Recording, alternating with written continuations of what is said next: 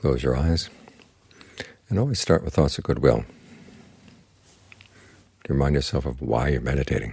You're meditating for the sake of your happiness, a happiness that doesn't place any burdens on other people, because you have goodwill for yourself and goodwill for them too. Sometimes it's hard to have goodwill for people, but it's for your own protection that you cultivate thoughts of goodwill. At times like this, when it's relatively easy, nobody's impinging on you, nobody's doing anything to you right now. So it's easy to think thoughts of goodwill.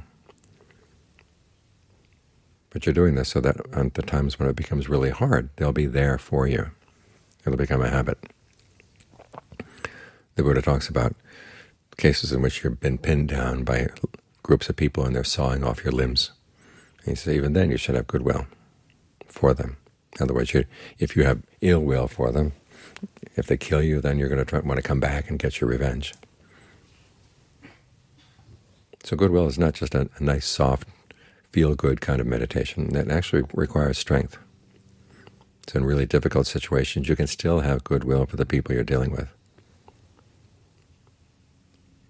And John Lee talks about a situation in which he, as he said, he spread thoughts of goodwill with no holds barred. In other words, it's a battle. Of course, the battle is not with the other people. The battle is with your own feelings. People do things to you or people to people you love. They really mistreat them. And it's hard not to want to get back. But you have to remind yourself, getting back doesn't really solve the problem. It just continues the karmic cycle around and around. So that's where the battle is. So your goodwill has to be strong.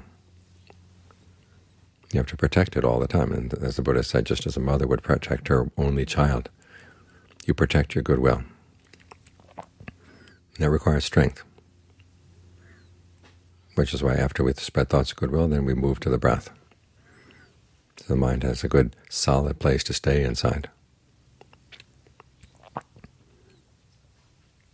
Coming from a sense of well-being, it's a lot easier to feel goodwill when you have a sense of happiness inside.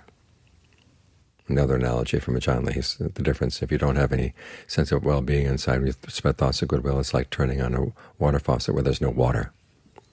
Just air comes out. If you have that sense of well-being, then water comes out. The air may be cool, but it's not nearly as refreshing, as nourishing as the water. So try to develop this sense of well-being inside as you breathe. As it gives strength, so that your thoughts, words, and deeds will really be an expression of goodwill for all the people around you.